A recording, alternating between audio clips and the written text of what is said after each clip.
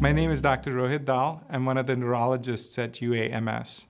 We do have a botulinum toxin clinic or a Botox clinic for management of several neurological conditions.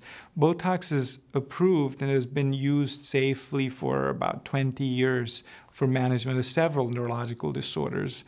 The initial ones that were treated were a condition called dystonia, or abnormal tone of the muscles, that causes body parts to assume a contorted or twisted position. A lot of times, dystonia can be focal, can affect one part of the body, for example, the neck or the eyes, or especially in kids, they can develop generalized dystonia that starts in a body part and spreads to the rest of the body. When dystonia is focal, it generally affects people in their later life, in the 40s and 50s onwards.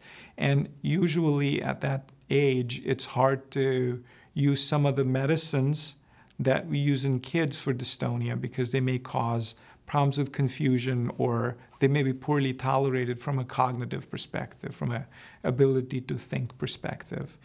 Then we think of options that may be targeted to the muscles that are overactive. Botox is one of those therapies FDA approved for management of dystonia. It's quite safe and quite effective. In our botulinum toxin clinic, we treat dystonias, we treat blepharospasm and hemifacial spasms. We do have a big migraine population that we treat for chronic migraines which do not respond to other medications with botulinum toxin. And we also at times use Botox as an adjunct, as an additional therapy for focal issues in Parkinson's disease, overactivation of muscles in Parkinson's, or in essential tremor, trying to calm down some of the muscles that are driving the tremor.